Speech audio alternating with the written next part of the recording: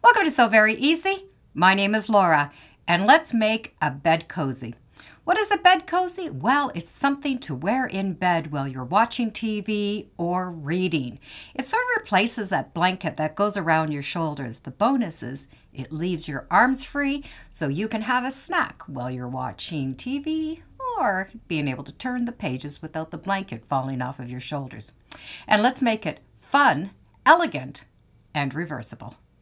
So the fabric I've chosen is going to be this fun fur, a jaguar print and a llama print. They're both very lightweight and they have a bit of a stretch to them. So they're going to be very, very comfortable to wear. They're going to move as you move. And the bonus is they're 100% polyester, so you're going to be able to wash them afterwards. This fabric is from Shannon Fabrics, and I love it because it's 60 inches wide. Now you can start with a yard of each fabric up to 1.5 yards. I'll be able to explain that to you in a minute. If you do get a stretch knit, I would recommend a 7511 and a good all-purpose thread. That's going to go with the both of them. So the colors will hide really well in the fun fur. When you buy your fabric, you have the selvages running down one side, then you have a fold on the other side. And this is the 60 inches, and that is going to equal from the arm to the arm, so it's going to go across the shoulders. If this is the way it comes off the bolt, you want to fold it so that the selvages are going to be running together. So I have the one selvage this way, and the other selvage is going to match the other side. And when you have 60 inches, what's going to happen is that is going to go from arm to arm and is going to be part of the jacket. So the length is going to be determined on how much you buy. So if you buy 1 yard, you're going to end up with a jacket that comes to about here. 1.5 yards, well, you can see it's just a little bit longer. And both pieces of fabric you're going to treat exactly the same way. So what we need to do is find the center of the fabric. Now I'm going to show you on a piece of paper. It'll be a lot easier to see. So you have the folded side and the selvage side. So if you're going to buy 1 yard, you'll get from here. If you're going to get 1.5 yards, you're going to get longer, and then you'll be able to buy as long as you want. What you're going to do is open this up and refold so that the selvages are touching each other. This area here is going to be the top part, and your arms are going to come out of here. So the length here is how long you want it. So what we need to do is find the shoulder measurements and the center measurements. A lot of time you're going to be able to see that fold on the fabric, so it's already going to be marked for you. You will just need to fold and mark that seam. So when you open up your fabric, you're going to need a shoulder seam and the center seam. You need to choose one side for the back, one side for the front. So the selvages are running along this way. Along this center, you're going to need to cut one end straight all the way to the end. And when you fold it back, that is the area where the front of the jacket's going to become. Now we need to cut a neckline. In the description, I've given you a neckline that you can use. You have your center front, and that cross line is that cross line right here. So when you put the pattern onto the fabric, you're going to be able to cut out a circle, which is going to be the neckline. So to find that center line and that neckline, I have the selvages matching up on one side and the other. So this is going to be the shoulder line.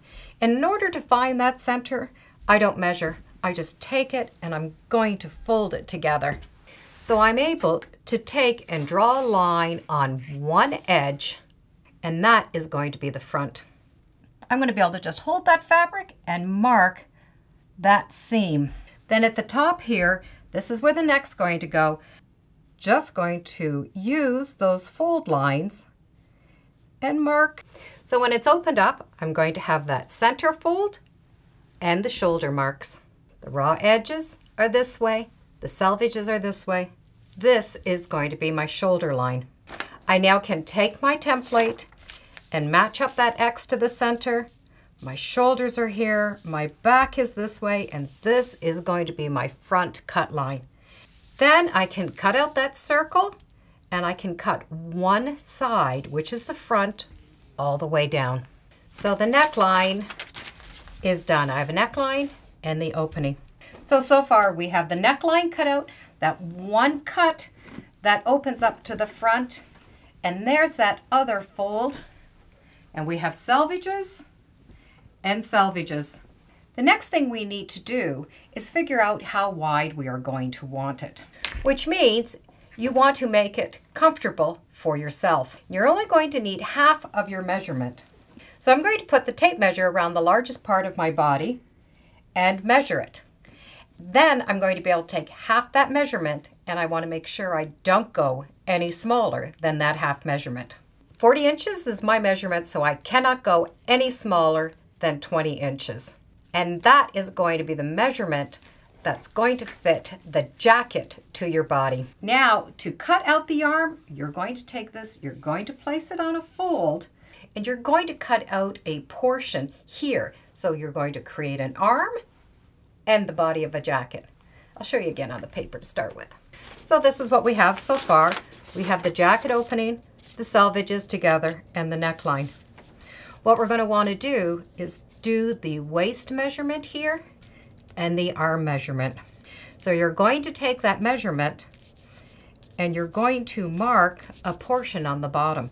So I know that I cannot go any less than 20 inches. So I might go 24 or 25, center it out and find the mark. And because 24 is a good measurement, I'm going to go 12 inches over on one side, 12 inches over from the other. That's going to give me my 24 inches.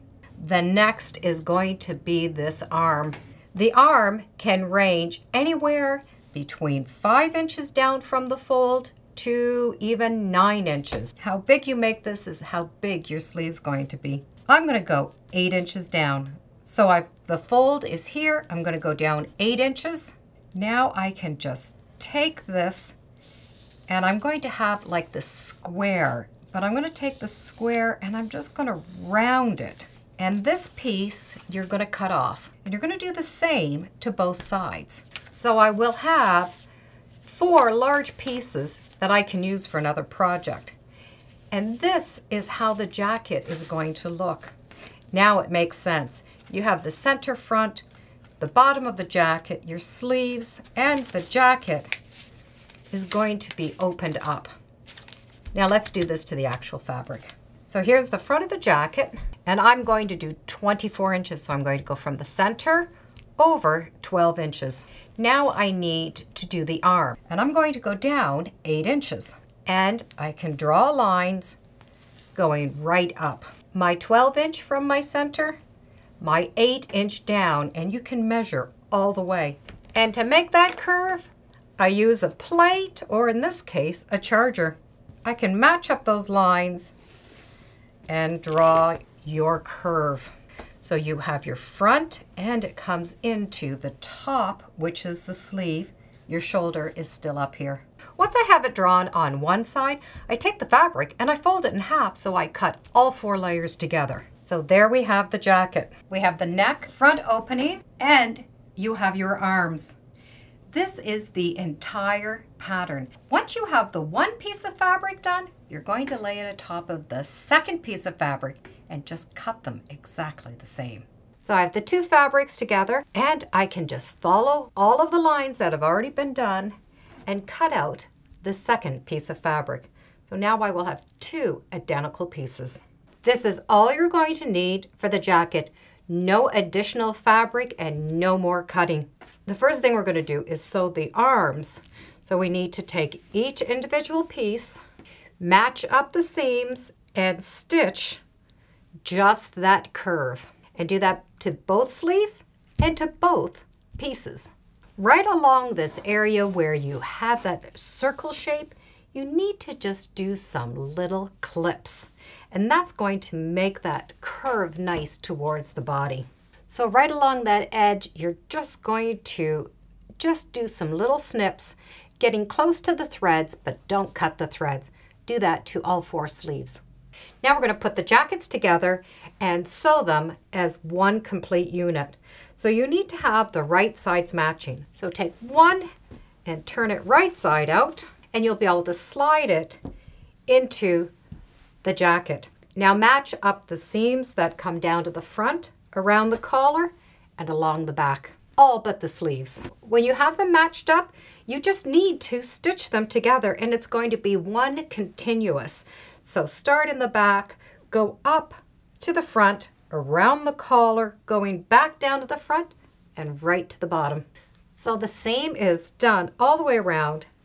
And right here at the curve of the neck, you're going to need to do those little snips, just like you did around that circle of the arm. Then on the 2 corners, just clip off a little bit of the extra fabric that's sticking out right from that corner. Now you're going to turn the jacket right side out by 1 sleeve. So you're going to literally pull 1 jacket out through that opening. Just take the sleeve and stick it inside the other sleeve. So both the sleeves are together. Make sure that the sleeve inside is nice and straight and that it's not twisted. And because the seam here was the selvage edge, it's not going to fray. So you'll be able to match up the seams and just do a row of top stitching to hold those 2 layers together. Do a row of top stitching all the way around the jacket. That's going to give it a nice finish all the way along the edge. And the jacket is done. So the bed cozy is done. The sleeves are nice and long so you can roll them up. You get a little peekaboo from the other side. So if you want it cozy this way, it's perfect. Or this way. It doesn't matter which way you wear it, it's going to be fine. That 8 inches gave me a nice big sleeve, so I have lots of room, and my own personal measurement made sure that I had it to the size that I wanted. 1 straight seam down the center, the neckline, and you're done. No hand stitching. It is a quick and easy project to make. I do hope you give it a try. And as always, thank you for joining me today on Sew Very Easy. Feel free to subscribe, and as always, come on back. Let's see what we're sewing next time in the sewing room. Bye for now.